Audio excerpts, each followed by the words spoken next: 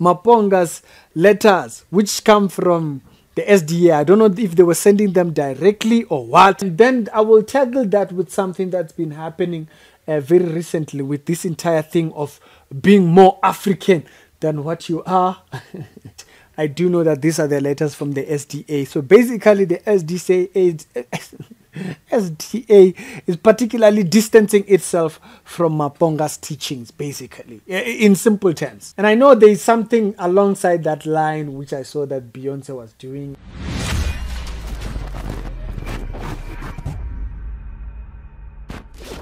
What's up, guys? It's Rick. This is a Rick reality show where we do daily Christian commentary videos. If it's the first time seeing any of my videos, we do multiple upload video days, so you will find other videos that are posted on today's episode. They'll be down in the pinned comments, so do check out those videos when you're down over here. We do multiple upload videos because we want to talk about all the stories, but we don't want to make it too long, so we want to make it choppy. You know, you can even come back, watch one video, but sometimes it's much more easier. All these videos, they come out all at the same time. So do check them out when you're done. Today we are talking about, on this video, we are talking about Maponga's letters. And basically what they're saying is that, you know, we hear what he's saying, we hear what everything, maybe it's his personal philosophies and whatnot.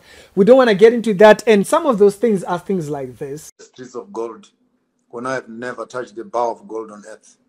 I can't walk to heaven and own the estate of heaven when I fail to look after my own ground. Question: if God wanted us in heaven, why did he create us on earth? Now it's a big mission to kill all of us and resurrect us and move us to heaven for 1,000 years and bring us back here again. Why the bother? To kill people during the times of Noah and to preserve the devil. To kill your own son and you don't kill the devil. And apparently you must wait until the end of time to kill the devil. Why kill your son when you can kill the enemy yourself? I did see something like that which Beyonce was doing, kind of like taking this idea of being more African at the BET. Can you look up, please? I did see Beyonce doing something like that. And so I'm going to also tag along with this entire thing. I believe there is a world direction right now, and we're going to talk about that. The reasons of why they're distancing themselves, you can see it in this video right here. Streets of gold, when I have never touched the bar of gold on earth. I can't walk to heaven and own the estate of heaven when I fail to look after my own ground. Question: if God wanted us in heaven, why did he create us on earth? Now it's a big mission to kill all of us and resurrect us and move us to heaven for 1,000 years and bring us back here again. Why the bother? We kill. So right there, these are the type of teachings that are causing the SDA to distance himself from Maponga. He's now gone to the extent of actually saying that God is just killing off. He just created us to put us here, only for him to just kill us all and then move us somewhere else. It's like, it's getting worse by the day. Like the things that he just keeps saying, they just keep getting worse. And so these are some of the reasons. But when Beyonce was on the BET, she did something also. I saw it trending on Twitter in the morning, and it was something like this. It was a video clip, and you can see the video flashing. I might not show the full video here, but there was a shot where Beyonce is holding a particular book. When you see that book, it's a book about black gods, what. I did find the actual book. It's this book right here. And guess what? It's the same ideas. It's this idea that black people are gods, black people are, you know, and that's the kind of direction that they're going for. Is that there's something special about black people and the whole 9 years. That's where all these movements come from. And so the thing that fascinated me was that in the world, they have these agendas of trying to portray black people in a particular way and teaching them all these funny, strange doctrines and stuff like that. And then to have a particular person who's a pastor and is teaching almost the same thing, the church is distancing themselves from it. You want to be careful what the message is. In Matthew 28, when Jesus left, he told us what the message is. Go out there, teach them what I taught you.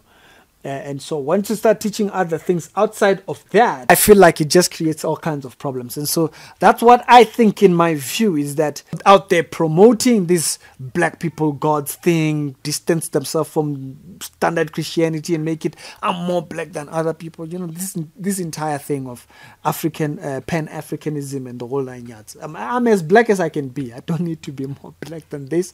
And so I found it funny that I saw that there being taught for people that are worldly, and now it's coming into a place where it's been trying to be taught within a Christian perspective. You want to be careful what you're learning. If a person is now saying, he's now here saying, you know, why is God killing? I mean, like, are you accusing God of?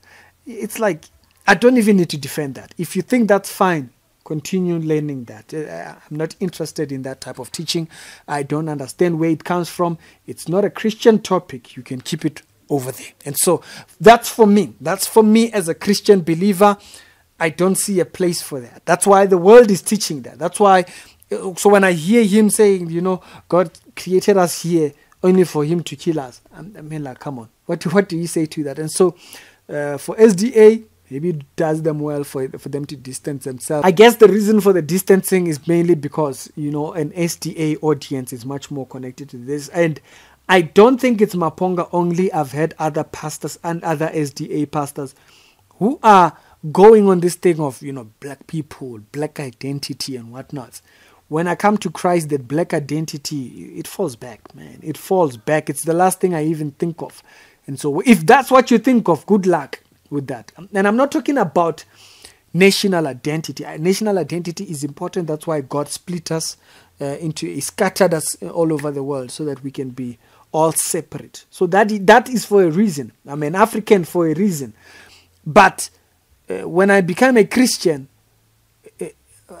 trying to find Christianity for an African, no, salvation is salvation. It stays there. Interesting part is seeing it in the world and yet seeing it trying to be implemented within the church. Yeah, tell me what you think. Yeah, be careful what you're out there learning. It's Ricky, and I'll see you on a later on episode. Remember, there's other episodes that are posted today. They'll be down in the pinned comments. It's Ricky, and I'll see you later. Salute!